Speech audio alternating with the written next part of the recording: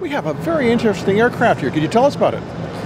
This is NASA's test bed for distributed electric propulsion. It's called the Grease Lightning, or we call it the GL10 for the 10 motors that we have on it.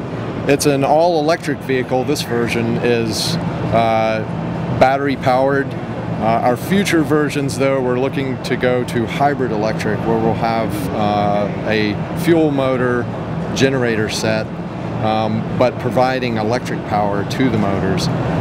Great, could you show us around? Sure. So the general layout of the vehicle is a tandem wing vehicle. It looks like a regular airplane, but actually there's more load being carried on the tail of the vehicle than on a regular vehicle. So the center of gravity of the vehicle is a little further aft.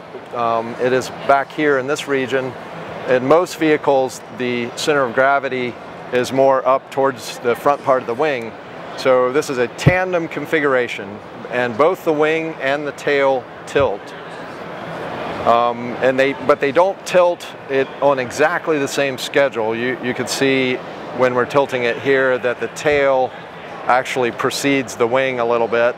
And that has to do with the scheduling during flight and keeping the vehicle level and controllable during the transition phase. So this vehicle has a large number of electric motors. Each one of these motors puts out about 1.5 horsepower, and they are controlled by a controller, so each electric motor is controlled independently, and during the hover phase it's changing RPM very quickly to keep the vehicle level and controllable during flight. We also have folding props, so during the cruise mode, when the wing is over in a regular airplane configuration, these inboard props actually fold down, and only the outer two motors will be running. So we can save quite a bit of power in the forward cruise mode by just running the wingtip props. During the cruise flight, when we shut down the other 8 motors, we're only running the wingtip props, and in an airplane you have a large efficiency loss by the wingtip vortex, where you have high pressure and low pressure, and it creates a vortex coming off the wingtip. But when you put a motor prop on the wingtip and rotate it in the opposite direction, you can gain back some of that efficiency by having an opposite vortex coming off of the motor prop combination. So we gain back about 10% efficiency by doing that. So on this version of the vehicle, we're using a commercial off-the-shelf controller with some modified software to be able to control the vehicle and control it effectively from hovering flight to forward flight, and the in-between phase, which is called the transition, which is very hard to do with VTOL vehicles. You need to mix these signals, the hovering mode signals and the forward flight signals.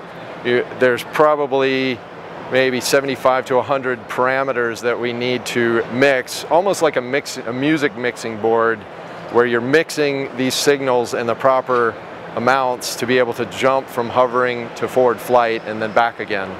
So luckily we've been able to work with some outside groups. It's actually using open source software in this phase, but in the future we have an in-house effort to design a controller that'll be even more capable and do full autonomy, so take off, full mission flight, and then landing again, all autonomously, and have a autonomy incubator group, which is a group with us here today.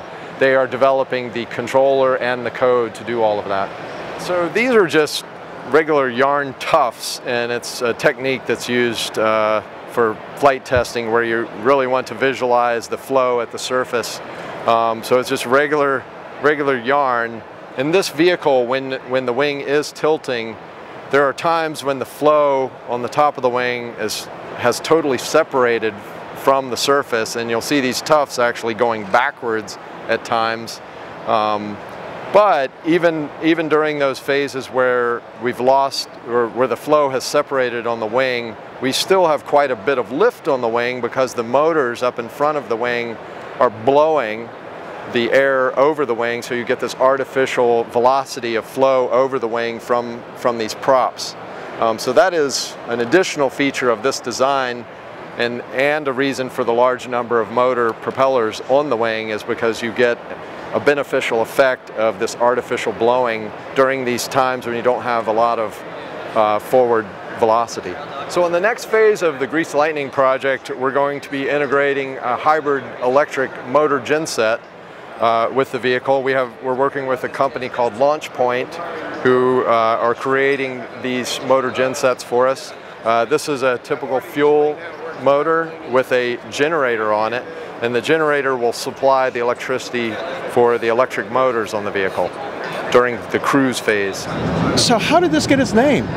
Okay, so Grease Lightning, it's kind of a funny name, but it's a reference to the hybrid electric where you would use any heavy fuel. It can be fryer grease, it could be diesel fuel, JP4, JP8. So that's where the grease part of the Grease Lightning comes from, and then the lightning part has to do with the electric motors and the electric system. So Grease Lightning. It's no reference to the movie. So when we started out, you said that this is just your starting point at this point. Where are you going to be heading after this? Correct.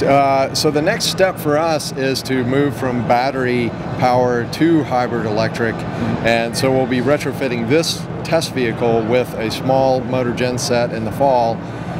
In the future, we hope to build higher quality versions of this from the things we've learned, and hopefully our next vehicle will be a 20-foot wingspan hybrid electric.